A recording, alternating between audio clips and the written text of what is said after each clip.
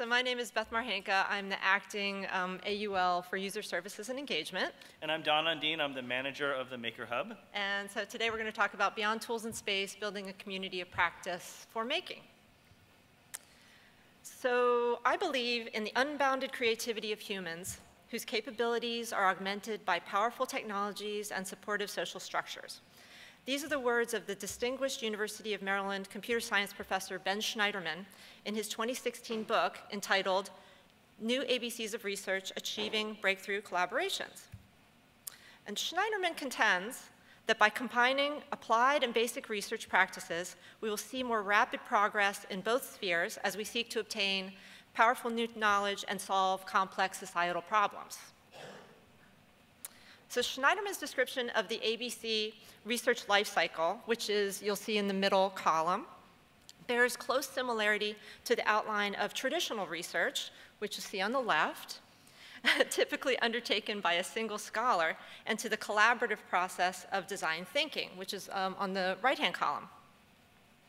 So, traditional research, data collection, research and analysis, and then authoring, publication and dissemination, storage and archive and presentation.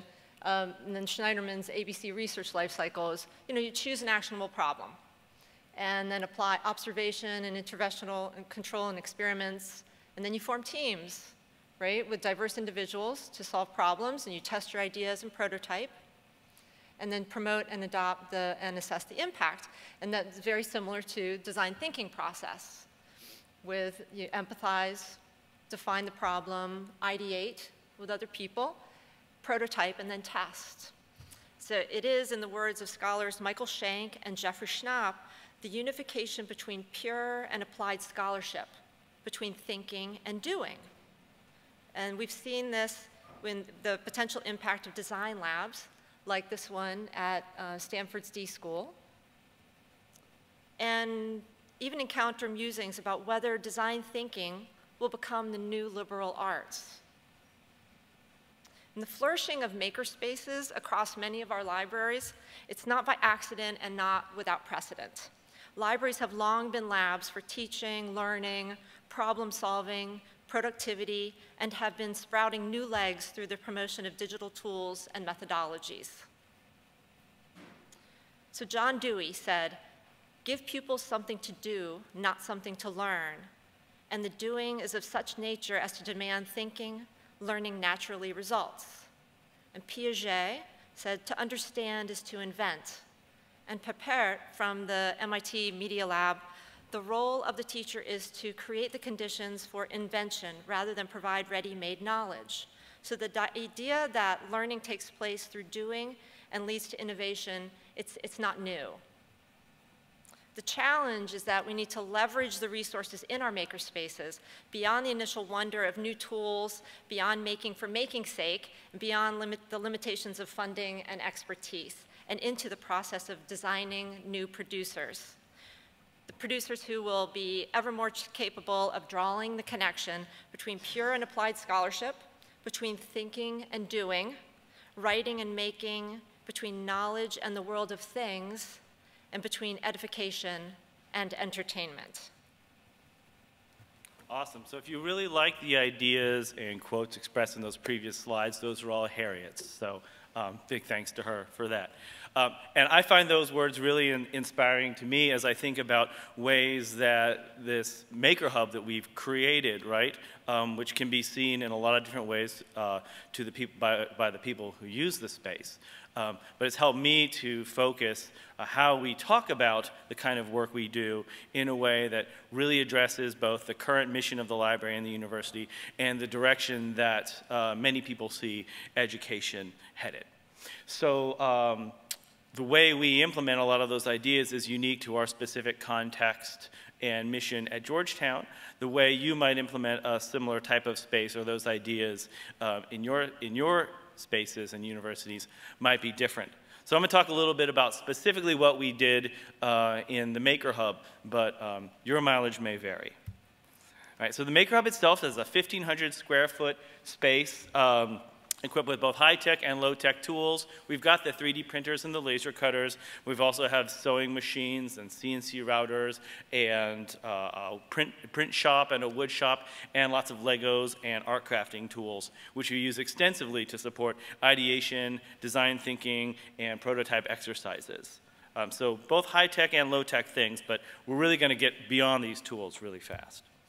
The Idea Lab, which we're very fortunate to have in a space adjacent to the Maker Hub, is more of a space designed to facilitate communication, collaboration, and design.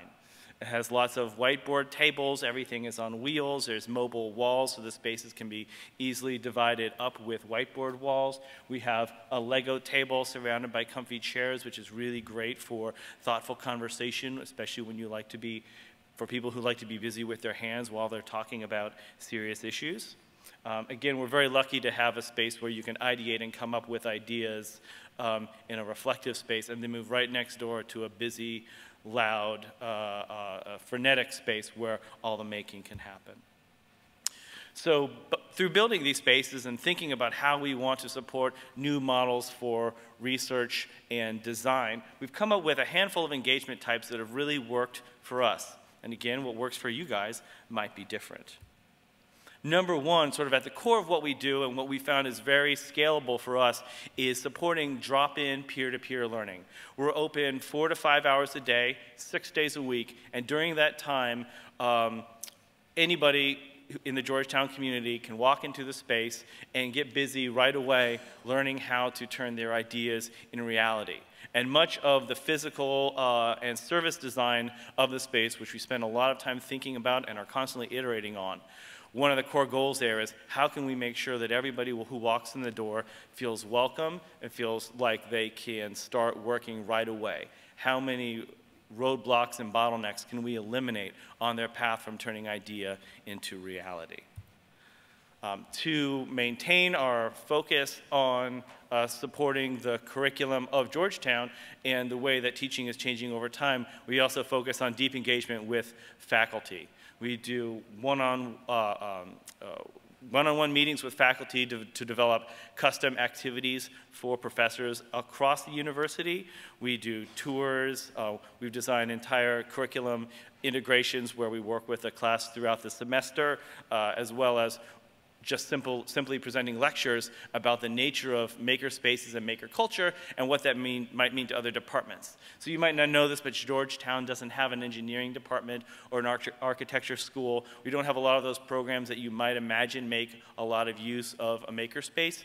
So we found a lot of utility in just being able to show people, say, hey, this is a $2,000 3D printer. That's great for innovation for a certain class of people. This 3D printer over here is $300. What changes when the tools of innovation get so inexpensive? This Raspberry Pi computer is $35, and I can use it to program for this $300 3D printer. What changes in terms of policy, global social impact, social justice, when you can put the tools of innovation in people's hands?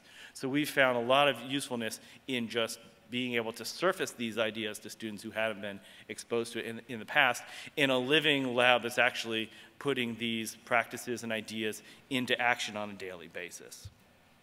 We also do lots of workshops, which are a great chance for both our students to demonstrate teaching in a different type of capacity. We have basic skill building workshops where our volunteers will teach someone about 3D printing and they get to think about different kinds of methodologies for imparting this knowledge. We also do custom workshops where we invite people from outside the Georgetown community to partner up with other campus departments to run workshops like the Feminist Wearables workshop we did with the Georgetown Women Coders Club, and our Draw, Carve, Print workshop that we did with a print master and maker neighbor, I'll talk about that in a second, Lauren Emirates, with our special collections department. So we could bring in real prints and also engage our audience with printmaking activities at the same time. Also, we do just a lot of one-on-one consultations and project support. So anybody who walks in the door, they might just have an idea. We're going to sit down with them and work with them one-on-one to figure out what's feasible for them to do, what's feasible in our space, help them get outside support, bring in external people through our network of contacts to help them work on projects as well. Again, because recognizing that education isn't just happening in the classrooms through, you know, one-to-many kind of exchanges, but by students taking ideas in their own hands and pushing it forward under their own initiative. Georgetown has a big entrepreneurial program, so we support a lot of entrepreneurial work as well. But I mean, last week I spent a lot of time helping a woman build toys for her cats. So we don't particularly judge the kind of work you do in here because you never know where these things are going to lead. And it's that kind of non-hierarchical approach to learning that we find really puts us at the core of the future of learning at Georgetown. Cool. So how do we do this? We don't have scads of money. We don't have a giant grant or a donation yet. If anybody want to write a check, I'll take Venmo as well. But we don't have a lot of staff, right? We have one full-time person, part-time grad students, a handful of work-study staff. But it could be very difficult to make sure we're prepared to support every person that walks in the door with all these different types of skills here. And again, not having like a hardcore technical skill type of degree program at Georgetown. We don't have that built-in skill base. So how do we do so much with so little? I'd like to point out on this slide here, you see all those are aprons hanging up on that window at one of our events. Every volunteer in our space makes their own apron, and we like to hang them up to sort of show off the diversity of skill sets and approaches to making that are brought into the space on a daily basis. So really, core to what we do is all about building a community. We want to create a group of people who have a vested interest in the success of the space, who see intrinsic value in meeting with others from all sorts of backgrounds and all sorts of skill sets and coming together to just get really excited about being in this dynamic space. And when we have that as a core, it makes it much easier to reach out for support, to get help with different types of projects because it's an inherently nice, fun, supportive place to be in where you know if you walk in the door, you're likely to get help with whatever problem it is that you're working on. And we see building that culture as in and of itself a design exercise. It affects everything from the kind of software we write, the kind of physical spaces that we design, and the types of policies that we introduce to the space to create a supportive, vested community. Core to that community, our real superstars is our volunteers in our volunteer program. So, you know, we have limited open hours, but if you're a volunteer in the space, that means you work 2 hours a week and you get 24/7 access to the space. So these volunteers, they start learning how to use all the tools, and we have a bit of a scaffolding for them to upskill themselves to become more better at making and become more valuable volunteers. And as they gain in skills, they become more vested in the space. They bring their friends in, and this is sort of our core grassroots people. Last semester we had about 40 volunteers. This semester we have about 30. What we notice is a trend that fall seems to be a little bit, students have a bit more free time, and then spring semester it's a little bit less, but we still have enough to keep the space running almost fully on volunteers. So the volunteers are great. There are undergrads, grads, even some staff and faculty are volunteers. But what we noticed is that we didn't necessarily have like really hardcore, super skilled folks in all of the areas.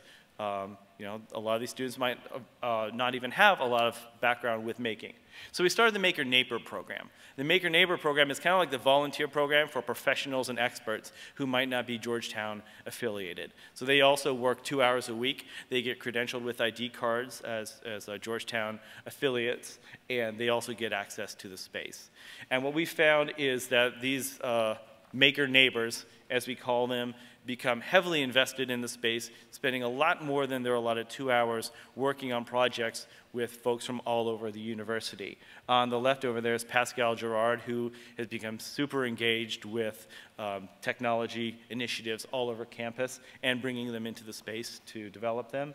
And on the right there is Lauren Emirates. She's a print master who has taken over our print shop, worked with our laser cutters to develop laser cut typesets for printing presses and really show some really interesting connections between traditional craft and modern technologies. This has been really exciting for us.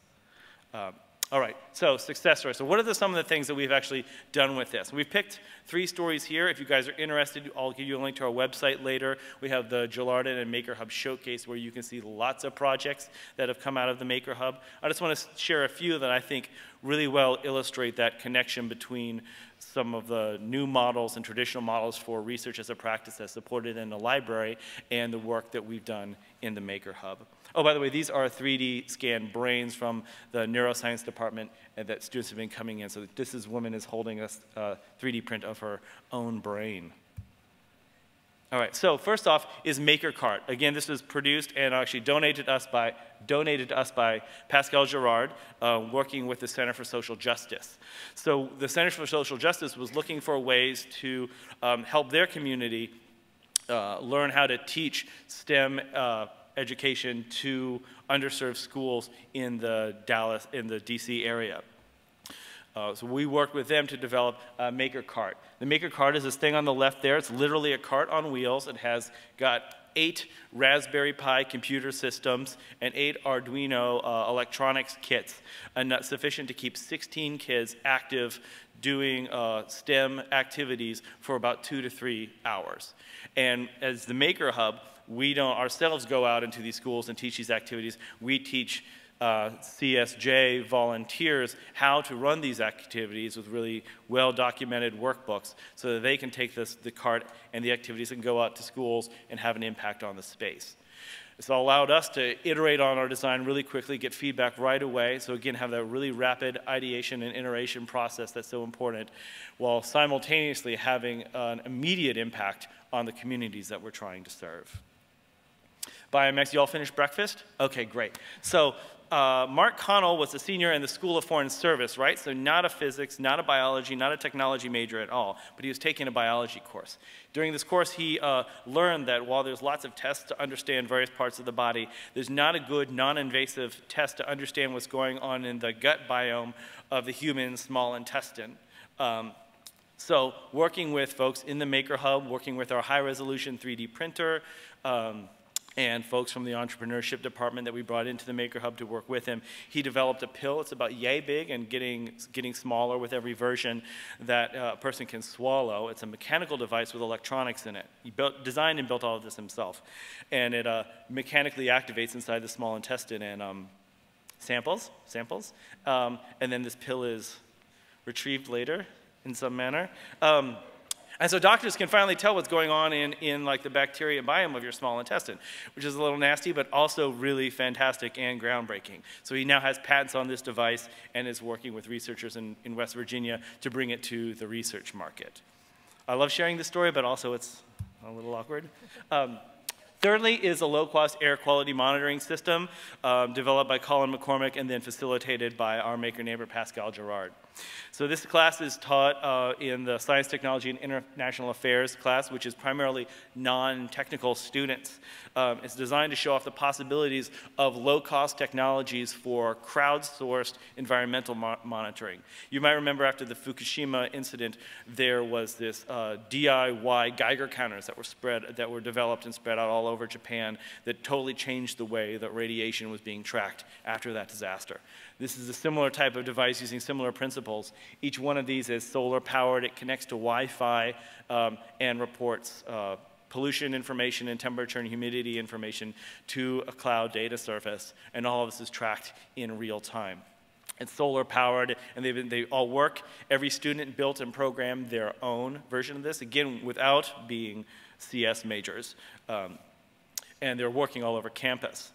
Pascal Girard engaged with Colin, and they developed a version 2 that is smaller and even more efficient. And this semester's class just finished building out 12 versions, copies of version 2 that are going out soon through our Jesuit network to schools in Hong Kong, Lima, Nairobi, and in Kenya.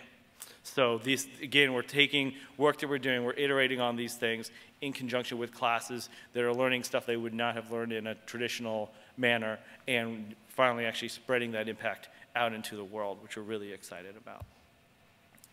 Thanks, Beth. So what have we learned over the last 4-year journey of creating the Maker Hub? We've learned that breaking down barriers is essential to interdisciplinary work, and that libraries are particularly well suited to support new models of learning and that bring communities of practice together. And we believe strongly in opening up opportunities for lifelong learning and exploration with diverse teams that encourage multiple people behind each project. That's really been the success of a lot of the examples that Dawn brought up, is that somebody comes in with an idea, but the way that they can get it to happen is that they get expertise from other people, that they teach them new skills. A business major comes in and meets somebody from computer science, and that's when the magic really happens, is they learn these skills together and then develop a new product, and even several businesses have started because these partnerships that have come together. There's so many problems that can't be solved individually, and they don't need to be if you have spaces and organizations that bring people together.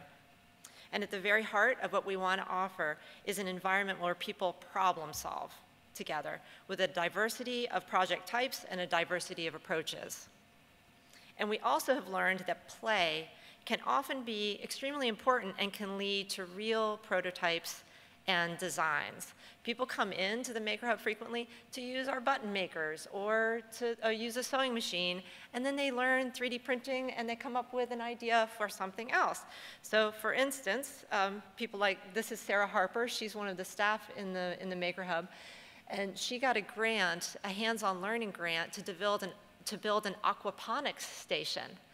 And so the first step in that was prototyping. So she worked with Dawn. They were trying to figure out, how to build the aquaponics station. Well, they did it in Legos first, and it was the perfect material that then she could move on and create the actual aquaponics station. So, so you need not only the spaces and the tools, but the people, the training, and the support to take play to product. And the Maker Hub, through our volunteer and the Maker Neighbor program, and the larger Maker network and the communities of practice provides that structure and that support. So moving forward, we want to expand curricular engagement through partnerships with faculty in the STEM fields, in the humanities, from the business school and the med center and any other programs that are interested in working with us on campus. And we want to increase support for research and of all shapes and kinds. So today, we've discussed strategies that have worked well for us at Georgetown, but what's going to work on your campus to build the communities of practice and creativity and innovation may be quite different. So during yesterday's plenary, Kathleen Fitzpatrick, she talked about Nobel laureate Elinor Ostrom's theory of common pool resources. I encourage you to go and look up Ostrom's theories. So many of the principles in her theories deal with the community participation with the management of resources as they're adapted to local situations. So anyway, you have to ask those kinds of questions at your campus. Keep faculty engaged, talk to students, talk to other community members, and that's what's going to help build your communities of practice. And so we've got resources on a website. Here's the URL where you can find the slides here and links to the Maker Hub and our contact information. And we have time for questions.